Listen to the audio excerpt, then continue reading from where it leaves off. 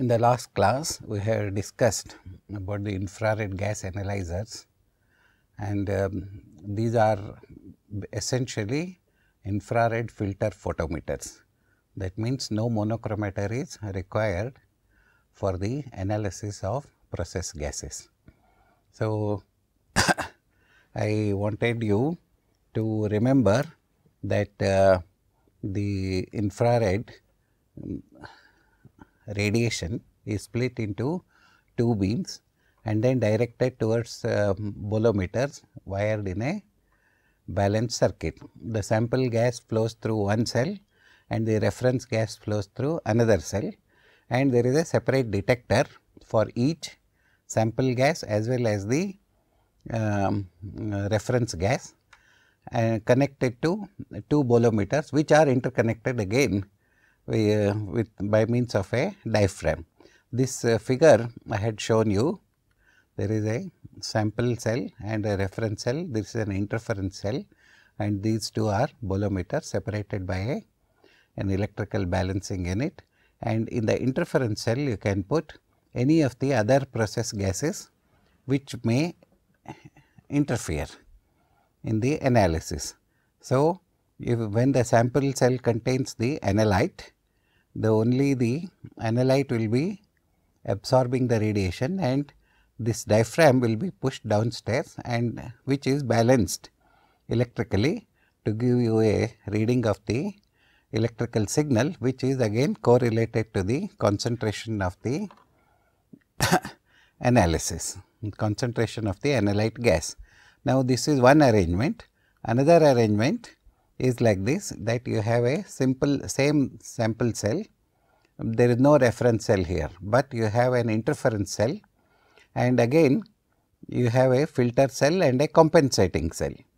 So, as the radiation from the source is directed towards the sample cell, the absorbance will take place, and interference cell will absorb all the other radiations except the analyte. So, the radiation from the analyte is going to fall onto the bolometers, and the filter cell and compensating cell will work in tandem to give you the signal. So, the interference of methane, for example, can be eliminated by putting pure methane in the interference cell here, and which filters out from both beams the wavelengths absorbed by methane. Thus, only ethylene is determined using this arrangement from 0 to 10% in a sample gas. So, such arrangements are useful for the determination of process gases, and number of process gases can be analyzed, and the only arrangement you have to remember is that both D and D dash in the previous signal, in the previous arrangement, here these D and D dash are identical, containing a sample of the gas being determined. Usually dilution is required, and this dilution is accomplished using argon, and the dilution is required to reduce the specific heat of the gas. The vessels are usually, as usual, separated by a diaphragm, and one of them is pierced by a hole, and the intact diaphragm is free to bend in response to the variation in the pressure, and this causes a change in the electrical capacitance between D and D dash, which will result in an electrical signal. So, you can the difference in pressure depends again on the temperature, which is in turn dependent upon the infrared radiation absorbed. The reference cell is filled with dry nitrogen and sealed off. You do not have to deal with that again once you buy the equipment. And the two diaphragms constitute a capacitor, which I had already told you, which is incorporated in a high frequency electronic circuit, which eventually energizes a small motor to drive a balancing vane across the reference beam till they match. So, the difference of this movement is recorded as a signal. That is a very simple arrangement, and detection limits of some of the gases determined by this technique I am showing you here. For example, carbon monoxide is 1%, 1 mole percent, and carbon dioxide is 0.1, sulfur dioxide is 0.1, ammonia is 0.5, like that. This is methane, next is ethane, butane, acetylene and C3H6, etc. So, the chemical analysis of process gases can be done like this using the non-dispersive infrared. The same instruments can also be used for the determination of carbon dioxide, that is non-dispersive infrared spectrometry, even in ambient temperatures, that is in the pollution control studies, etc. One can determine the concentration of carbon dioxide in the air and carbon monoxide in the air, nitrogen oxides, etc. They can also be determined using non-dispersive infrared spectrometry. Now, that apart, we should discuss how quantitative analysis is being performed using infrared spectrometry. As I told you earlier, the quantitative analysis is based on the Beer-Lambert's law. That means, chemical and instrumental methods effects may cause apparent deviations and also high values of absorbances. Since the energy is quite small, it is necessary to use rather wider slits, which introduces again errors in the molar absorptivities. Therefore, it is the Beer-Lambert's law or concentration relation with respect to IR absorption is only limited to empirical values rather than exact concentration determinations. Usually, a baseline method is employed for quantitative analysis. So, here I am showing you how an IR peak looks like this, and here this is the percent transmittance versus wavelength, and the concentration of the substance is known by weighing. And suppose this is an IR peak, infrared peak, and the total transmittance is this much P0, and this is P, the difference is absorbed, and you have to draw a baseline along the tangent, and you can measure the peak area and determine the concentration. So, if you have different concentrations of the substances, then it is possible to prepare a calibration curve corresponding to different concentrations and then plot peak area or absorbance, whichever is convenient, and you can determine the quantitatively the amount of the sample present in a given system. So, the slide also shows a complicated infrared range. Here in the first case, the tangent is very easy to draw. Here in the second case, in this region, you can see that there are number of peaks. One is here, another is here, another is here, like that. So many tangents are possible, but all these things can be incorporated to obtain different kinds of absorbances, different kinds of different values of absorbances, and then the concentration can be determined. Basically, a suitable IR band must be selected, which is responsive to the functional group present in the sample. So, incident energy P naught is obtained by drawing a tangent to spectral absorption curve. This is the tangent what we had discussed earlier, and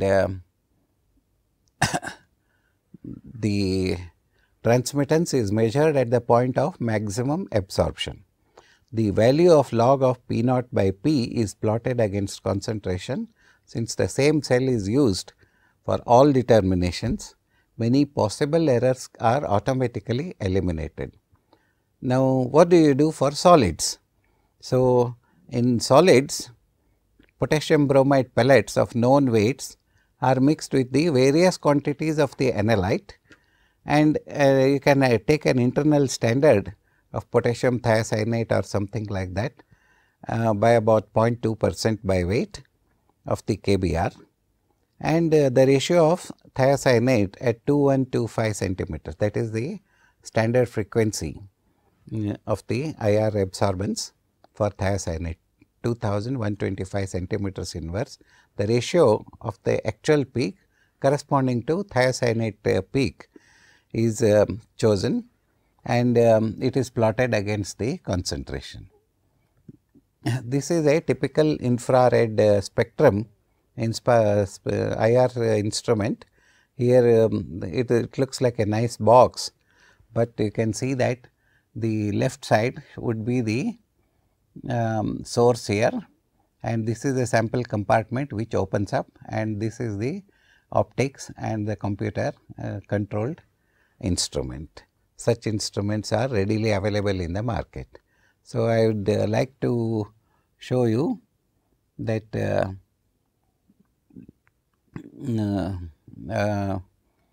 typical infrared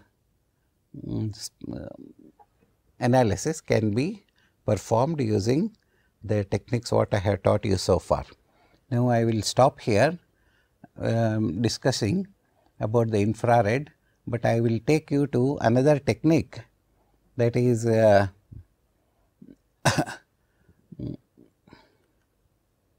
mass spectrometry. Now, this is another technique that is useful for the chemical analysis of substances, mostly limited to organic, but inorganic mass spectrometry also can be conducted as and when required. That means, the whole analysis is based on the mass determination of the ions. So, mass spectrometry is basically a technique most accurate for the determination of the mass of a molecule and its elemental and isotopic compositions. Mass spectrometry is also extremely useful in the determination of the structure of the molecules, and in mass spectrometry molecules are usually converted into ions, which are separated by electric and magnetic field gradients on the basis of their mass to charge ratio, and these mass to charge ratio are detected using the mass spectrometry. So, when a molecule is bombarded with a beam of energetic electrons, you take a molecule, bombard it with a beam of energetic electrons under controlled conditions, it is converted largely into single positively charged molecular ion. That means, one electron is knocked off from the molecule and the mass does not change, because the mass of an electron is about 1 by 1645 times less than that of a proton. So, the loss of an electron does not result in any substantial change in the mass of the molecule, and because it is an ion, owing to the loss of an electron, we call it molecular ion. Only one electron is lost from the whole molecule. That is, one electron is knocked off from the molecule, and the mass to charge ratio of this is simply the molecular mass of the ion. For example, take a look at this equation. We have this compound tetramethyl butane, this is 1, 2, 3, 2,2-dimethyl propane, and if you knock off, the molecular weight is 72. That is, carbon, there are 1, 2, 3, 4, 5 carbon atoms that is 60 and 12 hydrogen atoms, that is 12. So, the total mass of the this molecule is 72. If we knock off one electron from here, what we get is a molecular ion, that is with the same molecular weight, but carrying a positive charge, and this molecule may further undergo decomposition to produce other mass ions. For example, this is C4H9 plus is possible with a 57 mass by E ratio.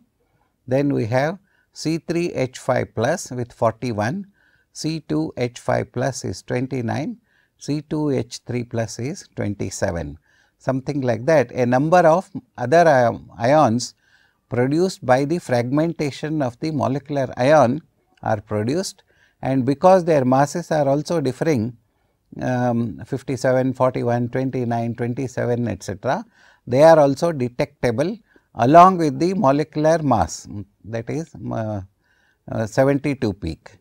So, the molecular ion breaks up into smaller units by a process known as fragmentation. The fragments which are positively charged are called as daughter ions, and the molecular ion is known as the parent ion. So, a signal is obtained for each m by E ratio. The intensity of each signal depends again upon the relative concentration, rather abundance of the each ion producing the signal. So, the peak whose intensity is maximum in the spectrum is arbitrarily assigned a value of 100, and all other peaks are calculated corresponding to this ion, that is maximum abundant ion, and the 100% peak is known as base peak. The intensities of other peaks are presented relative to this base peak. So, the base peak should not be confused with the molecular peak. Sometimes molecular peak may be most intense, but it is not the case all the time. So, one has to be a little careful when you are looking at the mass spectrometry, mass spectrum of a compound, because molecular ion is the one which is showing you the highest molecular weight, that is the parent ion. All others would be this thing, but the molecular ion need not be 100% base peak. So, the mass spectrum is essentially a graphic plot of the intensity versus m by E ratio. So, no two compounds can have exactly similar mass spectra, that is understood, because with each addition of an element, even including hydrogen, that is, it will add a mass of 1 unit. So, the mass spectrum of a compound can be used as a fingerprint of a molecule. Any molecule, if you want to know what is the compound, first choice is go for a mass spectrum. So, find out what is the molecular weight and that molecular ion and molecular weight, and then you can determine the different kinds of structures that are possible by knowing the elemental composition also. So, very small amounts of samples are required for the mass spectrometric analysis, and mixtures can be analyzed easily, but the spectrum m by mass spectrum would become complicated, because mixtures means there are several other compounds in which you may be or may not be interested, and you have to discount the other molecular ions if you know there are mixtures. It is also useful for unraveling the reaction mechanisms of the organic compounds, and the identification of functional groups is quite possible in organic compounds. It is used for stable isotope tracer techniques in research. So, mass spectrometer is a very useful instrument in a good organic laboratory. So, the essentially the mass spectrometer is what it does is In a mass spectrometer, a molecule M is bombarded with high energy electrons of the order of about 70 electron volts, which corresponds to approximately 6688 kilojoules per mole. This is the typical bond energy of the organic molecules. That means, in mass spectrometry you have to break the bonds, then only you will get different ions, molecular ions. So, when the energy of the bombarding electrons is equal to the ionization energy of the molecule, one electron is knocked off from the molecule to produce the parent ion. So, you can see this reaction what I have put here is molecule, one electron knocked off, ionization energy. If you produce, then what you get is M plus plus E minus. So, if you the energy of the bombarding electrons are much higher than the ionization energy of the molecule. Sometimes it may be equal, sometimes it may be much higher also. Some bonds in the molecule will rupture all the time and a new ion and another fragment is produced. So, new ion is further fragmented, you will get another new ion and further fragmentation. So, the minimum potential used for accelerating the bombarding electrons required to effect fragmentation is known as appearance potential of the fragment ion. So, further increase in the potential may lead to more fragmentation and more smaller ions are produced, and neutral fragments also may be produced. For the parent ion, M by E equals the molecular weight, because the mass of the electron is negligible. Now, the positively charged ions, if I put them in a magnet or a electromagnet, the charged ions travel towards the detector and give rise to sharp lines at their respective M by E values. The detector is basically an electrometer with electric and magnetic focusing device. That means, through the magnet, the velocities of the mass ions will be changing, and the one with the highest mass would be moving much more slowly than the one with the lowest mass. Here I am showing you a typical mass spectrum for neopentane, what we had discussed earlier, that several species are there, and here you would see that molecular mass highest peak is 72, but the maximum intensity peak corresponds to M by E ratio of 57. Then there are C3H5 is 41, C2H5 is 29, like that other peaks are obtained. This is how a mass spectrum of a compound looks like. So, from the patterns obtained from pure compounds and that given by the sample, considerable information, lot of information can be generated regarding the structure or composition of the sample. It is possible to obtain the spectra of the negative ions, but electrically neutral fragments, if they are produced during the bombardment, they cannot be detected in a mass spectrometer. So, we have to remember that. So, the basic unit of a mass spectrometer are a sample introduction system, in which you introduce a small amount of the sample as a jet of vapor or a liquid from the sample. Then you need an ion source to produce the ions from the sample molecules.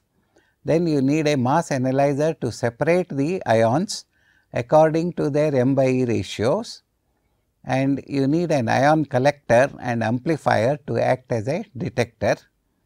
And probably because the ions are produced in large numbers and large quantities, you need a recorder, automatic recorder. That means, it cannot be done manually, and a high vacuum system from ion source to the detector is an essential component of a mass spectrometer. So, this is the schematic diagram of a mass spectrometer. Here the sample injector is here, it goes into the ion source. We have a high vacuum mass analyzer and then ion detector, signal sensor and a recorder. This is a very simple schematic diagram. So, let us discuss about the different aspects of the mass spectrometer. So, as far as sample introduction is concerned, we can say that it should be achieved by any one of the methods what I am showing you in this slide. One is the sample is converted into a spark electrode and kept in the ion source. A small amount of the sample can be coated on a filament and you can heat the filament within the ion source, or you can take 100 to 100 microgram to 1 nanogram of the sample, you can directly introduce into the ion source, and for this the sample must be sufficiently volatile, otherwise you will not be able to handle if the substance is having very high molecular weight and it cannot be volatilized easily, etc. So, what about gases? The gases can be introduced from a glass bulb, you can introduce them in a glass bulb and allowed to expand into a reservoir, and the required quantity is allowed to flow into the ion chamber using a valve. So, you can control how much of the sample flows into the ion analyzer if you are introducing the gas directly. So, liquids can be introduced using micropipettes or even simple syringes, and solids having melting points above 200 degree centigrade, they should be introduced in the same way because the reservoir is kept heated. So, you can dissolve it and then put the sample solids, you can dissolve the solid in a liquid and introduce it as a liquid. So, high melting inorganic materials can also be directly placed in a furnace called as Nondispensive and close to the ion source, and the vapors may be allowed to pass into the ion chamber. These are the different ways in which we can introduce the sample.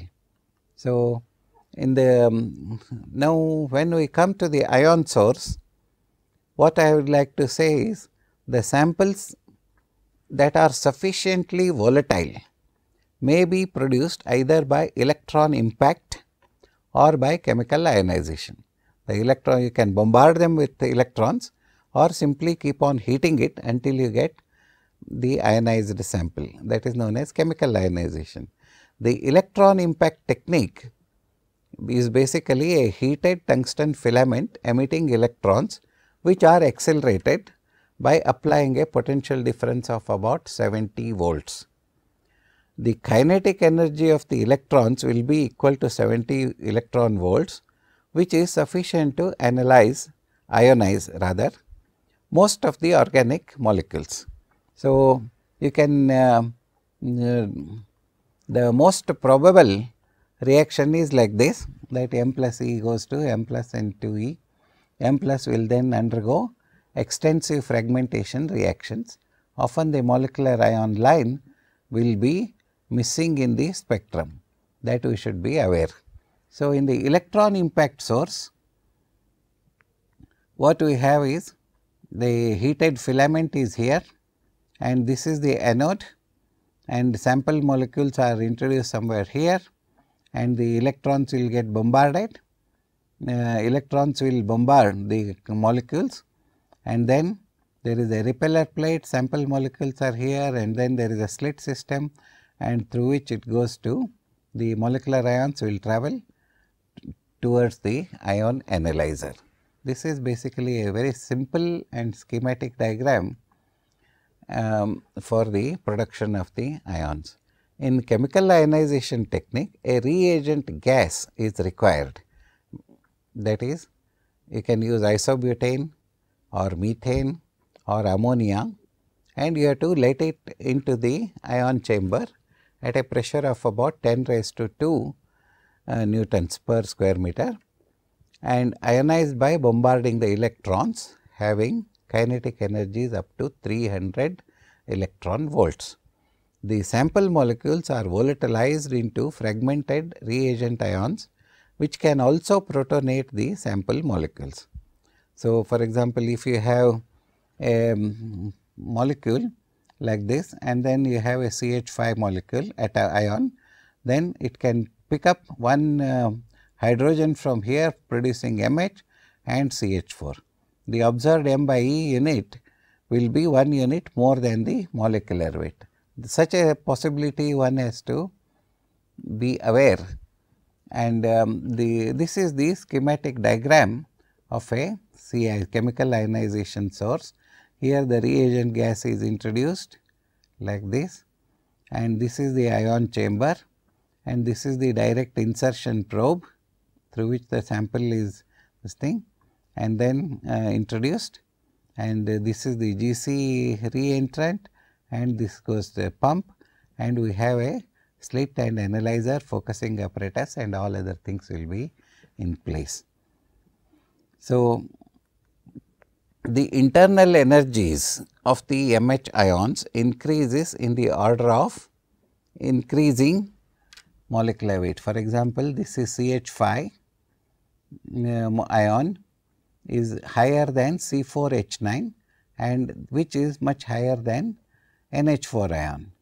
This means when CH5 plus transfers an proton to a molecule M to form MH plus, much energy is liberated because M has greater affinity for H plus than methane, because methane cannot pick up another hydrogen atom. So, the liberated energy can cause fragmentation of the MH plus itself, and NH4 plus has the least internal energy in the above list, that is in this list. So, this is because ammonia has great affinity for H plus, it just picks up another hydrogen atom to form NH4 plus. So, if at all if it transfers H plus, there will be little excess energy to cause further fragmentation of the sample molecules. Therefore, ammonia is the least preferred one compared to butane. So, the ammonia chemical ionization is basically an excellent method for the determination of the molecular weights of unknown molecules. Negative ion spectra can be produced by chemical ionization method, and chemical ionization can be used for non-volatile substances also. So, for non-volatile substances, ionization methods basically include field desorption, that is this is field desorption you can use, or fast atom bombardment known as FAB, or californium plasma desorption, that is known as CFPD, or you can use laser desorption and photon ionization. Different techniques are there to produce ions. In the field desorption method, a solution of the sample is simply smeared on a heated wire maintained around 8000 volts. So, the electrons are transferred from the sample to the wire metal, and positive ions are desorbed by the electrostatic repulsion. So, the ions may collide to form MH plus. So, once MH plus is produced, then we have the way clear for the production of other molecular ions. So, in laser desorption, the sample is irradiated with a laser beam, and here the energy gets absorbed by the sample, it volatilizes and ionizes it. So, it is not possible to go more into details, because basically these are all specialized instruments, and each instrument will have its own separate way of producing the mass ion.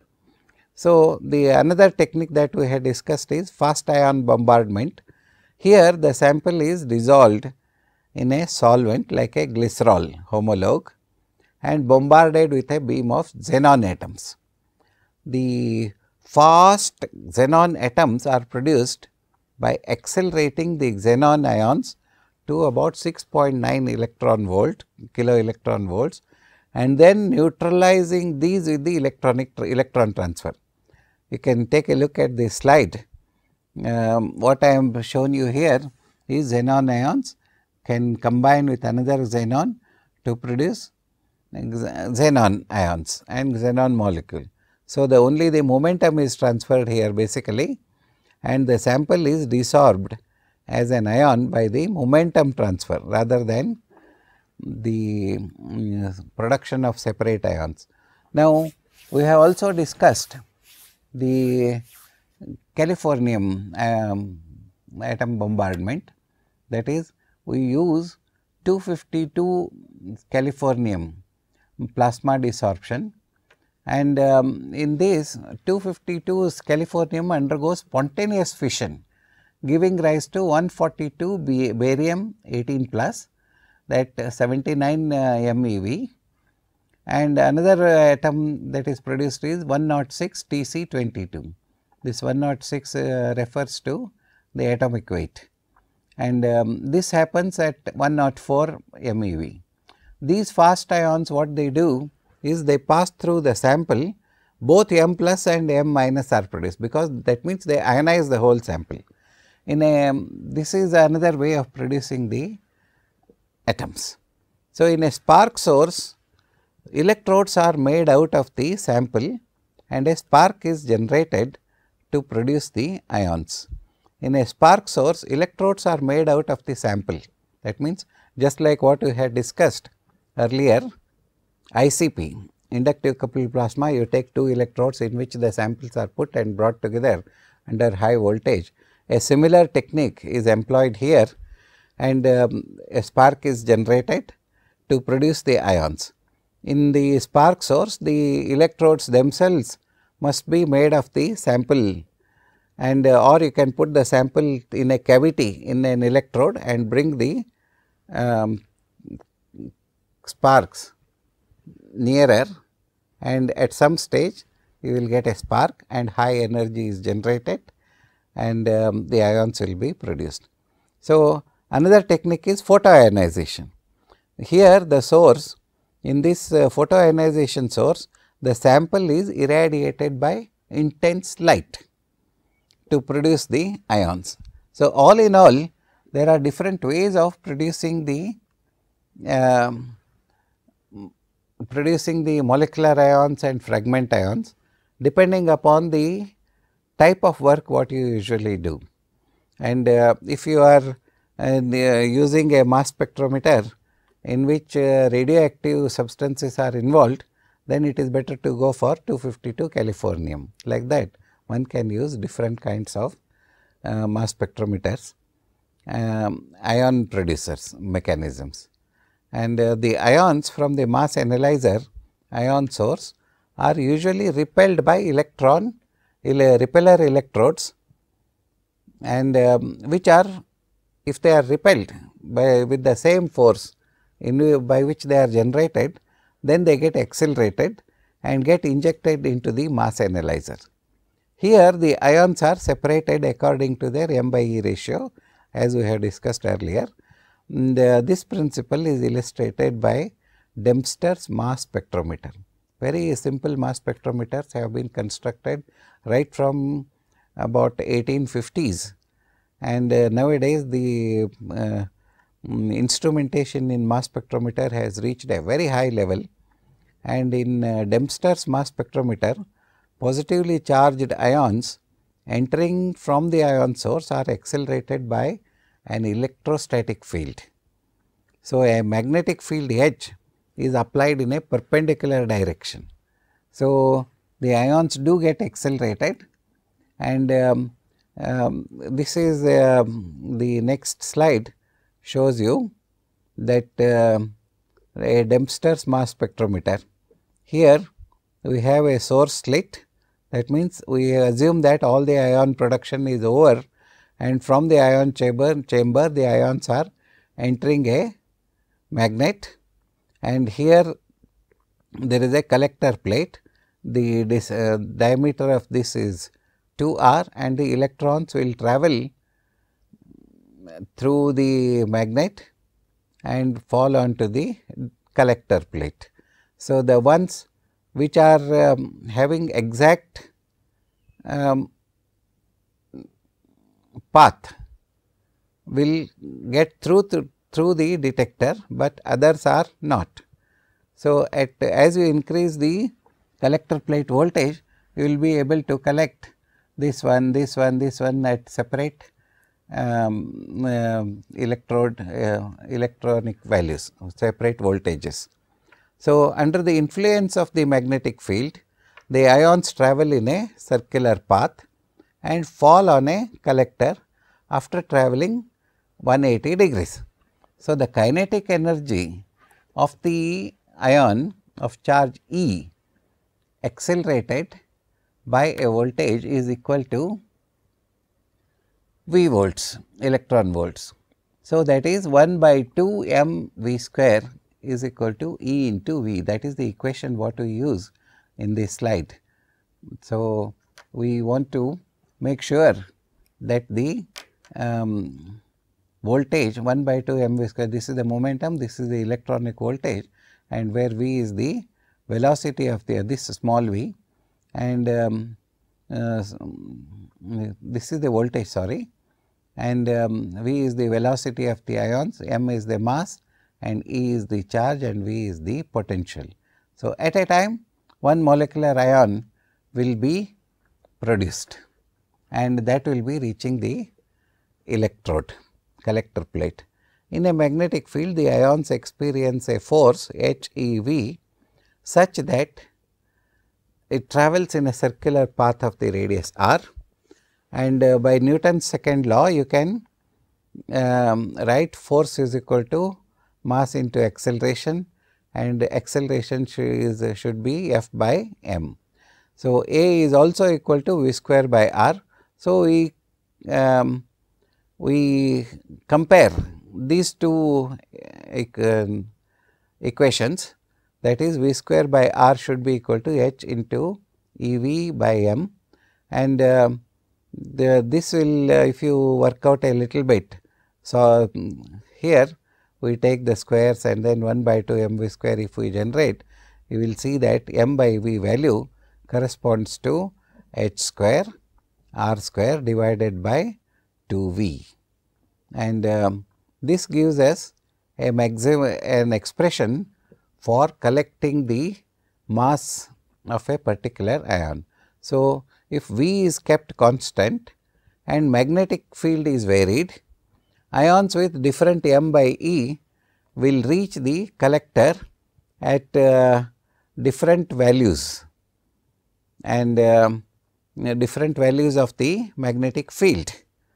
So, if H is kept constant, you can you have two choices. One is you can increase the magnetic keep the velocity constant and increase the magnetic field from 0 to 70, or you can keep the H magnetic field constant and change the velocities.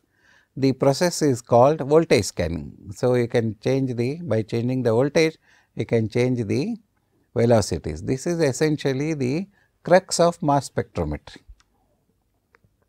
So, what I would like to tell you at this stage is, due to variations in the kinetic energy of the ions entering the mass spectrometer, that is the magnetic field etc., from the ion source, the resolution of the Dempster's mass spectrometer is limited, because the kinetic energy is not uniform all the time. To overcome this problem, the ions are passed through an electric field prior to the magnetic field. So, what does it mean? We pass the ions through an electric field first prior to magnetic field, and the here the ions are focused and then pass through a slit into the magnetic sector. So, that means focusing is already done. This results in higher resolution that can distinguish m by e differences of the order of 0.01 mass unit. That is good, because it will give you a way of reproducing the mass spectrum within this thing. So, here is again I have put the modified arrangement. One is the ion source, I have an electrostatic analyzer, this is the slit, and then after the electrostatic analyzer, we pass it through the magnetic analyzer, that is MA, and then on to the collector slit. So, this way we can differentiate between 0.01 mass unit very comfortably. Now, once you are able to collect the separated mass of the mass ion from a given compound and a sample, the ions separated by the mass analyzer must be measured. How? It must be measured by the current generated when the ions fall onto the detector. So, this order is approximately 10 microamperes to 1 milliamps they produce. The ions pass through the collecting units and fall on to the collector electrode. So, the latter, that is the collecting electrode, is shielded thoroughly from the stray ions. That is very important. Stray ions should not be coming and hitting the collector plate at the same time. So, that will not lead to a good mass spectrum. So, the recorder records peaks of all sizes and the scanned spectrum is obtained. So, it is more essential that stray ions should not be collected. There must be a mechanism to remove all the stray ions before it hits the collector electrode. So, it is possible to replace the collector electrode with a photographic plate and develop it and then measure the darkening at different positions, which is proportional to the intensity of the corresponding ion. This is another way of detecting and determining the mass spectrum. So, let us discuss a little about the time of flight mass spectrometers. So, in a time of flight mass spectrometer, all the ions emerge simultaneously from the electrostatic field with the same energy. So, the ions with the largest mass will have the lowest velocity. So, they take longer time to reach the detector collector plate. That means, to travel the same distance, the molecular ions with the maximum molecular weight will take longer, the lighter ones will travel faster. Essentially, this is the principle of the time of the flight mass spectrometer. So, schematic diagram of the time of mass spectrometer I am showing you here. It is very simple schematic diagram. This is the ion plate and then slates. One is electrostatic this thing, and then the collector plate and the detector, very simple. So, actually when I say it is very simple, it means that the principle is simple, but not the instrumentation. Instrumentation is much more complicated, involving the management of the bombardment source and then collector electrode voltages, etc. The chemistry part is only required is the sample introduction and then interpretation. The all other things are basically instrumentation controlled, and most of these things are nowadays microprocessor controlled. So, a voltage pulse on grid A extracts the ions from the source. Here we need a voltage pulse to extract the ions. The ions are accelerated by the potential difference between the two, and pass into a free flight tube, round tube, where there is no field action on the ions.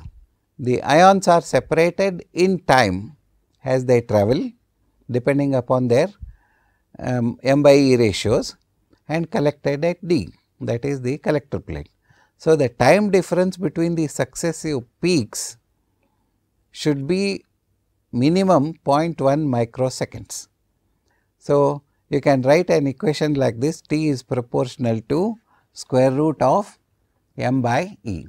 That is the equation will always can be very simply written like this, that is T is proportional to square root of m/e, and T is also equal to you can put a constant and square root of m/e, and the where k is a constant which depends on the length of the free flight. So, this is a very simple equation, and then we can discuss a little about quadrupole mass spectrometers. So, a quadrupole mass spectrometer has four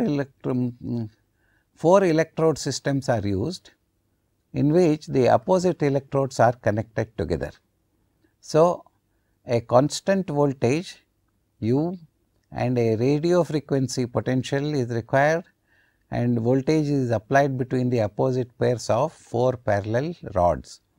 Ions are injected along the x direction, and the spectrum is scanned by varying the voltage, keeping the U/V ratio constant.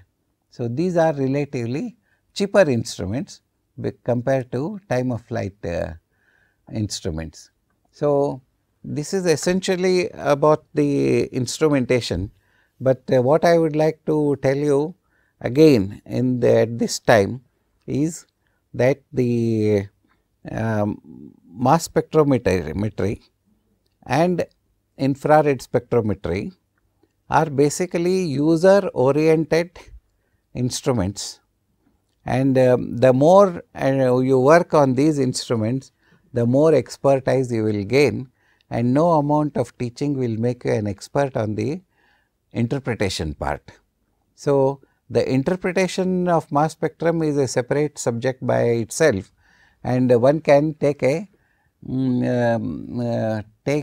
umbrage in the fact that as you keep on using a mass spectrometer, your expertise will improve. So, extensive libraries of mass spectrum are available nowadays, that is databases, and it is possible to make all the necessary conclusions by matching the spectrum of an unknown compound with the correct spectrum available in the library, and with the help of a computer the whole job becomes simpler. Otherwise, interpretation of a mass spectrum depends on the thorough knowledge of the empirical facts relevant to the case. In other words, interpretation of mass spectrum is always a specialist job depending upon the type of compounds what you are handling. So, I would not dwell more on this aspect, because the more I teach, the more we will get into the chemistry of the subject, and it is not relevant for this present course. So, at this stage what I would like to say is the instrumentation of mass spectrometry is essentially a very simple system, but more involved with respect to the preparation of the magnet, ion bombardment source and detector plates, etc. But the interpretation of the instrumentation remains the domain of the electrical engineers and mechanical engineers and maintenance engineers. The use and application of mass spectra are always in the chemist's domain. So, the more you would like to know, the more you have to use the instrument more, and then you will be able to get the required expertise. For brevity, for the sake of brevity, I have included this mass spectrum for this course, just to give you an insight into how a mass spectrometer works and what are the typical uses of a mass spectrometer, and how we can it will give you an insight when you should use a mass spectrometer. Basically, what you should be doing is, if you are handling typically organic compounds, then you can use mass spectrometer for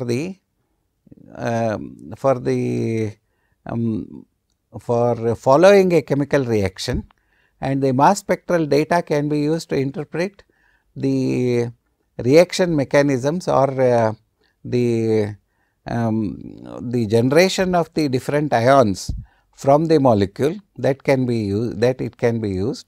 And sometimes mass spectrometers are also coupled with gas chromatographs or high pressure liquid chromatographs, so that the separated compounds from gas chromatography or HPLC can be directly automatically injected into a mass spectrometer to get the typical separations as well as identification of the substances.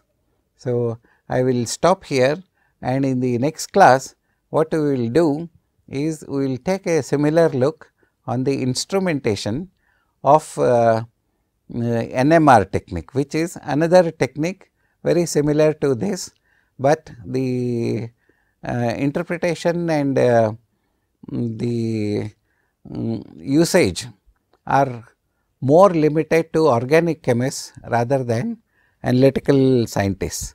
But as for the sake of brevity, we will continue our discussion on this NMR in the next class.